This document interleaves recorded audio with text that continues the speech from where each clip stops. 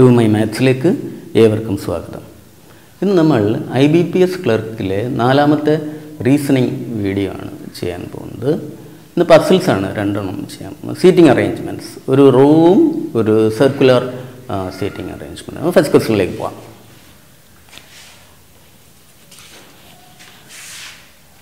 B, C, D, E, F, G, H and I. B മുതൽ I വരെ 8 പേര് are seated in a straight line facing north. Facing north എന്ന് പറയുമ്പോൾ അങ്ങോട്ട് അങ്ങ് എഴുതിയിരിക്കണം.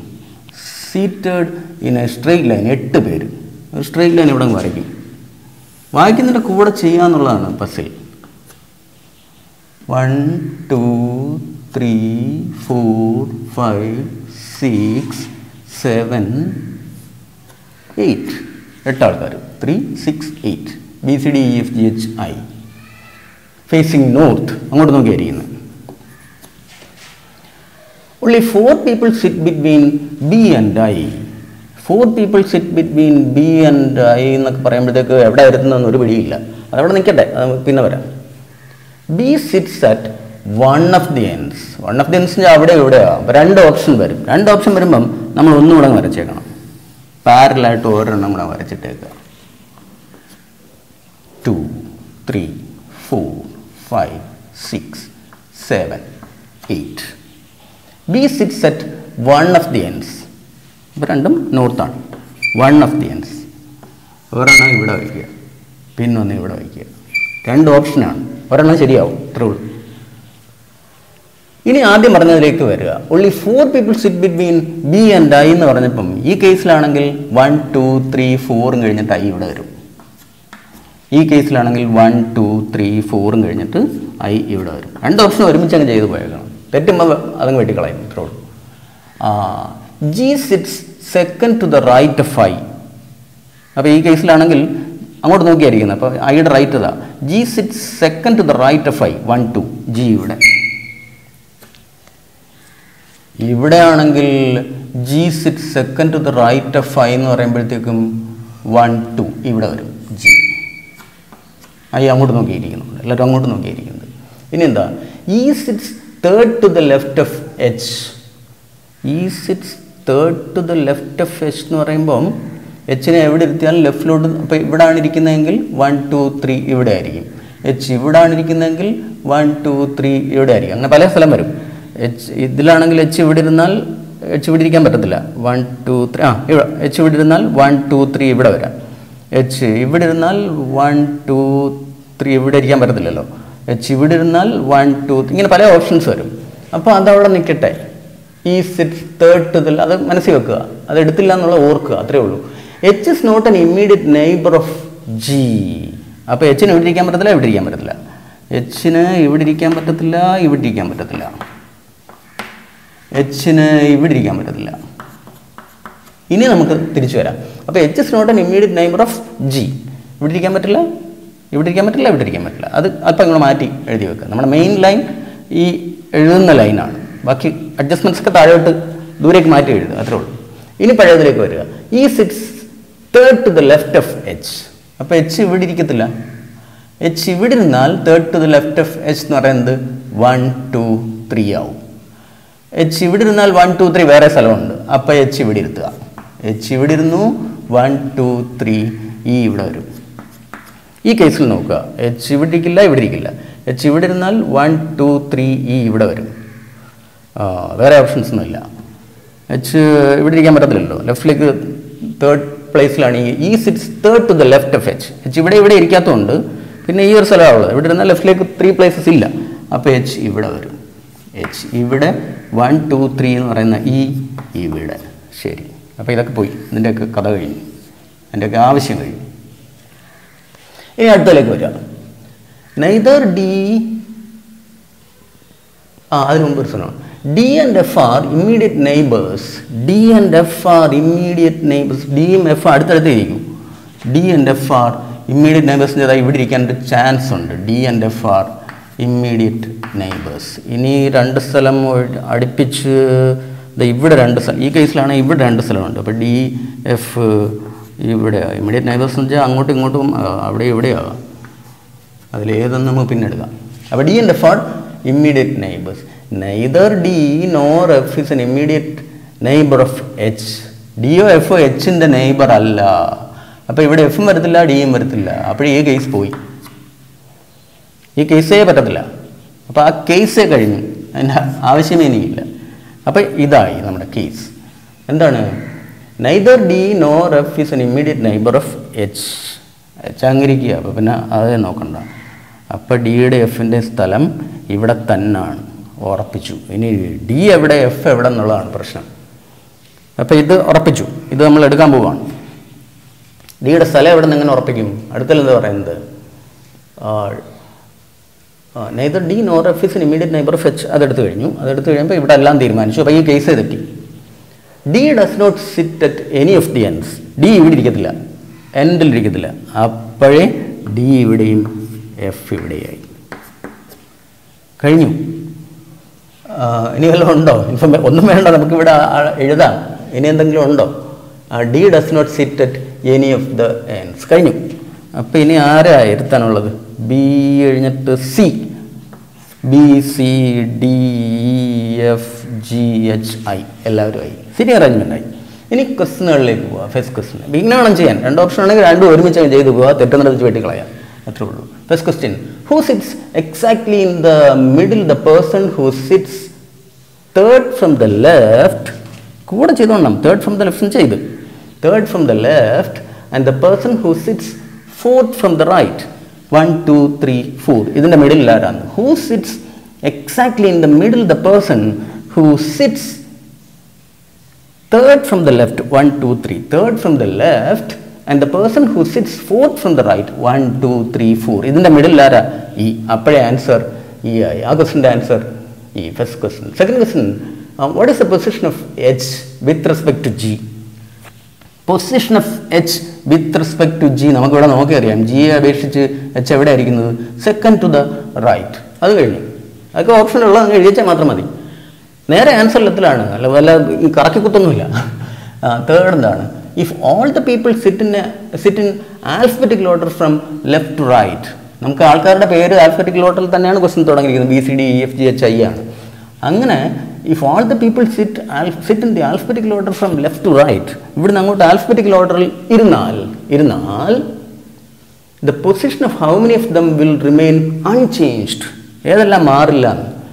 അപ്പോൾ ഇവിടെ നമ്മുടെ ആൽഫബറ്റിക്കലോട് എഴുതാനൊന്നും വേണ്ട, മനസ്സിലാ പറഞ്ഞിട്ട് സെയിം വരുന്നത് നോക്കിയാൽ മതി. മനസ്സിൽ പറയുക, കൈ അങ്ങോട്ട് നീക്കുക. ബി സെയിം വരുന്നിട്ട് നിർത്തണം, കൗണ്ട് ചെയ്യണം. ആൽഫബറ്റിക്കൽ ഓർഡറിൽ അങ്ങോട്ട് പറഞ്ഞേച്ചാൽ മാത്രം മതി, എഴുതൊന്നും വേണ്ട. B C D E 1 F G H I. Answer 2. കഴിഞ്ഞു. അത് അവിടെ എഴുതാൻ പോണ്ട. ആൽഫബറ്റിക്കൽ ഓർഡർ പറയുക. B C D E. ബിയിൽ തുടങ്ങുന്നതാണ് ബിയിൽ പറയാം. ഇതിനകത്തില്ലല്ലോ. ബി സി ഡി ഇ ഇവിടെ തന്നെ വരും ആൽഫബറ്റിക്കൽ പറഞ്ഞാൽ. അപ്പോൾ 1 എഫ് ജി എച്ച് അടുത്തതായി ഐ. ആൻസർ 2. നെക്സ്റ്റ് ക്വസ്റ്റൻ എന്താ? Which the following is true with respect to E as per the seating arrangement. Statements തന്നിട്ടുണ്ട് കുറച്ച്. എന്നിട്ട് അതിൽ ഏതാണ് ശരി വിത്ത് റെസ്പെക്ട് ടു ഇ അപേക്ഷിച്ച് ഏതാ ശരി? ഓരോ സ്റ്റേറ്റ്മെൻറ്റ് നമ്മൾ എടുക്കണം. ഫസ്റ്റ് എന്താ? അതിൽ ഏതാണ് ശരി എന്നാണ് ചോദ്യം. ശരി കിട്ടുന്നിടത്ത് നിർത്താം. ഫസ്റ്റ് എന്താണ്? E sits at the immediate left of G. നോക്കണം. E sits at the immediate left of G. കറക്റ്റായി. ഇനി താഴോട്ട് വായിക്കണ്ട. Answer 1. Next question, who sits at the extreme left? Who sits at the extreme left? F. Answer F. Next, how many persons are seated between D and G? How many persons are seated between D and G? Answer 2. ഇതാണ് puzzle. അപ്പോൾ puzzle വായിക്കുക, കൂടെ ചെയ്തോളൂ. വേറെ mechanism ഒന്നും അവിടെ ഇല്ല, common sense മാത്രം.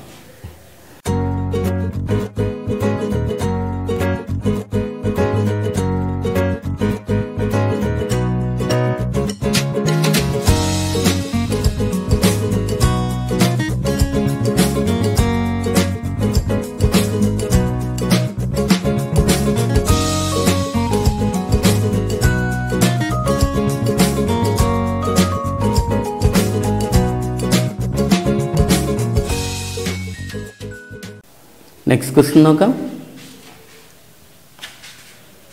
8 people KLMN WXY and Z are sitting around a circular table. അപ്പോൾ ഒരു സർക്കിൾ വരയ്ക്കണം നമ്മൾ. Around A circular table. എത്ര പേര്? 8 people. അപ്പോൾ 8 മാർക്ക് ചെയ്യണം. 1 2 3 4 5 6 7 8. ശരി. Circular table. Phasing the centre. എല്ലാവരും സെൻറ്ററിലോട്ട് നോക്കിയിരിക്കുന്നത്. Phasing the centre. Equidistantly, equal distance 1.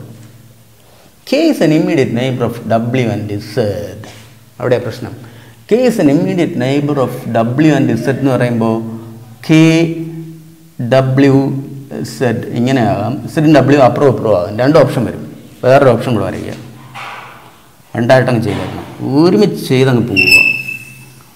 ഒരെണ്ണം കൂടി ഇവിടെ വരയ്ക്കുക. 1 2 3 4 5 6 7 8. ഒരുമിച്ചങ്ങ് ചെയ്ത് പോകാം നമുക്ക്. അപ്പോൾ നമ്മൾ എന്തായിരുന്നു? K is an immediate neighbor of W and Z.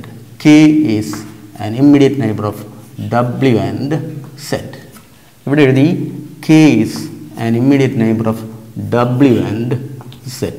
തിരിച്ചു മറിച്ചു രണ്ട് ഓപ്ഷൻ എഴുതി ഒരുമിച്ചങ്ങ് ചെയ്ത് പോവുക. M sits third to the right of W. അകത്തോട് നോക്കിയായിരിക്കുന്നത്. അപ്പോൾ റൈറ്റ് ഇതാണ്. M sits third to the right of W. 1 2 3. ഇവിടെ M ഇരിക്കും. ഇതിൽ W ഇവിടെ. Third to the right of W എന്ന് പറയുമ്പം അങ്ങോട്ട് നോക്കിയിരിക്കുമ്പോൾ റൈറ്റ് അതാ. 1 2 3. ഇവിടാണ് M. M sits third to the right of W. 1 2 3. കഴിഞ്ഞു. L is an immediate neighbor of W. L is an immediate neighbor of W എന്ന് പറയുമ്പം ഇതിലാണെങ്കിൽ L ഇവിടെ വരും. ഇതിലാണെങ്കിൽ L ഇവിടെ വരും. ശരി. only 2 people sit between L and X. അപ്പോൾ ഇതിലാണെങ്കിൽ 1 2 കഴിഞ്ഞിട്ട് X ഇവിടെ. ഇതിലാണെങ്കിൽ 1 2 കഴിഞ്ഞിട്ട് X ഇവിടെ. ഇങ്ങോട്ട് പറ്റത്തില്ല. 1 2 കഴിഞ്ഞിട്ട് ഇവിടെ വേറെ സീറ്റുണ്ട്. ഇവിടെ അതേപോലെ 1 2 കഴിഞ്ഞിട്ട് ഇവിടെ വേറെ ആളുണ്ട്. വേറെ ആളുള്ളതുകൊണ്ട് പറ്റില്ല. അപ്പോൾ only 2 people sit between L and X എന്ന് പറയുമ്പോൾ ഈ 2 കഴിഞ്ഞിട്ട് X എഴുതി. ഇവിടെ 1 2 കഴിഞ്ഞിട്ട് X എഴുതി. ഇങ്ങോട്ട് പോയാൽ സീറ്റിൽ ആളുണ്ട്. ഇങ്ങോട്ട് പോയാൽ 2 കഴിഞ്ഞിട്ട് അവിടെ ആളുള്ളതുകൊണ്ട് ആ ഓപ്ഷൻ ഇല്ല. അപ്പോൾ അതൊക്കെ. ഇനി എന്താണ്? Y sits at the immediate right of N.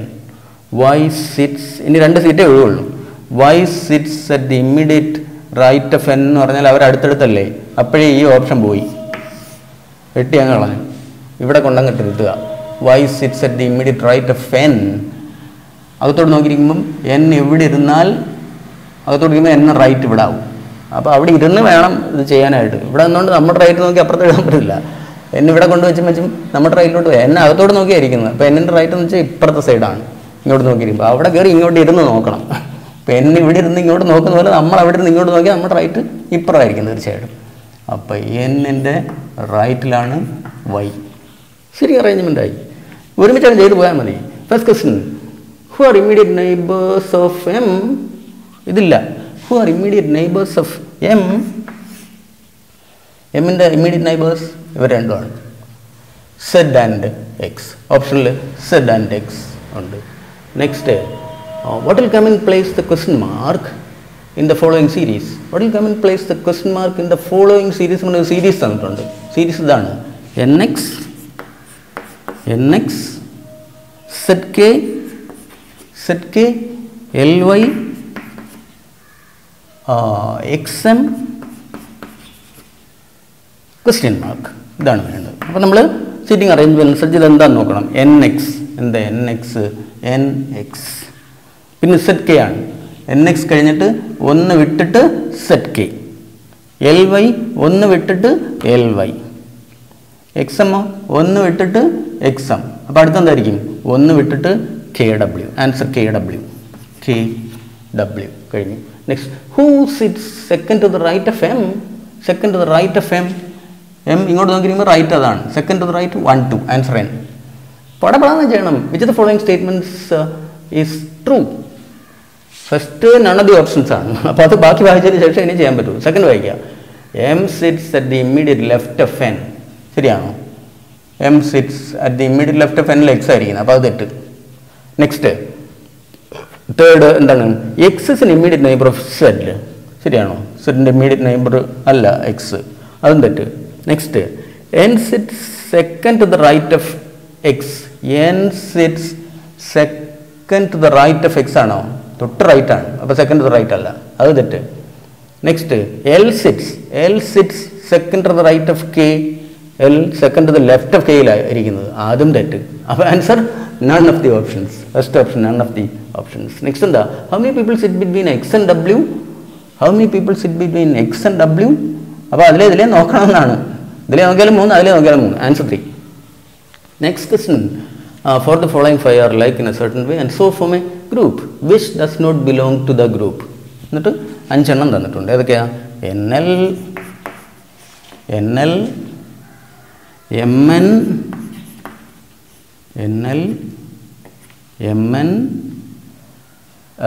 YZ, LK, KM. ഇങ്ങനെ 5 പേര് തന്നിട്ടുണ്ട്. NL, MN, YZ, LK, KM. For the following 5 are like in a certain way and so form a group which is the one that does not belong to. അപ്പോൾ ഇതിൽ ഏതോ ഒരെണ്ണം odd characters ഉള്ളതാണ്, അത് നമ്മൾ കണ്ടുപിടിക്കണം. NL എന്താ പ്രത്യേകത നോക്കണം. NL ആൻറ്റി ക്ലോക്ക് വൈസ് വന്നിരിക്കുന്നു, 1 വിട്ടിട്ടാണ് L. N കഴിഞ്ഞ് 1 വിട്ടിട്ട് L ആൻറ്റി ക്ലോക്ക് വൈസിൽ. MN അങ്ങനെ തന്നെയാണോ എന്ന് നോക്കണം. MN ആൻറ്റി ക്ലോക്ക് വൈസിൽ 1 വിട്ടിട്ട് N, അതും അതുപോലെ തന്നെയാണ്. YZ എങ്ങനെയാണെന്ന് നോക്കണം. YZ സംഗതി അങ്ങ് മാറി, ആൻറ്റി ക്ലോക്ക് വൈസിൽ. അപ്പോൾ ഇത് ആകാനാണ് ചാൻസ്. നിൽക്കട്ടെ അവിടെ, ബാക്കി കൂടെ നോക്കാം നമുക്ക്. അത് തന്നെയാണ്, സംശയമൊന്നും വേണ്ട. 2 എണ്ണം ഒരു ഗ്രൂപ്പിൽ പെട്ടാൽ പിന്നെ ഒരെണ്ണത്തിന് വ്യത്യാസം കണ്ടാൽ അത് തന്നെ ആയിരിക്കും ആൻസർ. എങ്കിലും ഒന്ന് നോക്കിയേക്കണം. LK ആൻറ്റി ക്ലോക്ക് വൈസിൽ 1 വിട്ടിട്ട്, KM ആൻറ്റി ക്ലോക്ക് വൈസിൽ 1 വിട്ടിട്ട്. Answer YZ. കഴിഞ്ഞു. പസിൽസ് പടാൻ ചെയ്ത് ടൈം സേവ് ചെയ്ത് കഴിഞ്ഞാലുണ്ടല്ലോ, പസിൽസ് നിങ്ങൾ കുരുങ്ങിപ്പോയാൽ വെള്ളം കുടിച്ചു. പസിൽസ് ഇഷ്ടം പോലെ പ്രാക്ടീസ് ചെയ്യണം. നിങ്ങൾ ഡെയിലി 1 or 2 പസിൽ മാത്രം ചെയ്യുക. ഞാൻ മുമ്പൊരിക്കലൊരു വീഡിയോയിൽ പറഞ്ഞിട്ടുണ്ടായിരുന്നു ജിമ്മിൽ പോകുന്ന കഥ. ഡെയിലി 1 hour ജിമ്മിൽ പോകുന്ന ഒരാളിന് 6 months കൊണ്ട് എന്ത് ഇമ്പ്രൂവ്മെൻ്റ് ഉണ്ടാവും? ആ ഇമ്പ്രൂവ്മെൻ്റ് ഉണ്ടാക്കാൻ വേണ്ടി ഒരാൾ ഡെയിലി 10 മണിക്കൂർ പോയാൽ 6 ദിവസം കൊണ്ട് അയാൾ ഹോസ്പിറ്റലിലാവും. ഇതാണ് പസിലിൻ്റെ കഥ. എല്ലാം അന്യോന്യം ബന്ധപ്പെട്ട് കിടക്കുന്നതാണ്. ഇതെല്ലാം നാച്ചുറൽ സയൻസാണ്. മനസ്സിലായില്ലേ? ഒന്നും വിരുദ്ധമാകാൻ പാടില്ല. അപ്പോൾ അതുപോലെ ചെയ്തിരിക്കുക നിങ്ങൾ. ഡെയിലി ഒരു ഗുളിക വെച്ച് കഴിക്കാൻ ഡോക്ടർ തന്നു. ഒരു 15 days കൊണ്ട് അസുഖം മാറുമെന്ന് പറഞ്ഞു. എനിക്ക് ഒരു ദിവസം കൊണ്ട് മാറും. 15 days കഴിക്കേണ്ട ഗുളിക കൊണ്ട് ഒരു ദിവസം എടുത്ത് കഴിച്ചാൽ കുടി കെട്ടിയാൽ മതി, പിന്നെ വേറെ ഒന്നും നോക്കണ്ട. ആ അവസ്ഥ വരാതെ നിങ്ങൾ സൂക്ഷിക്കുക.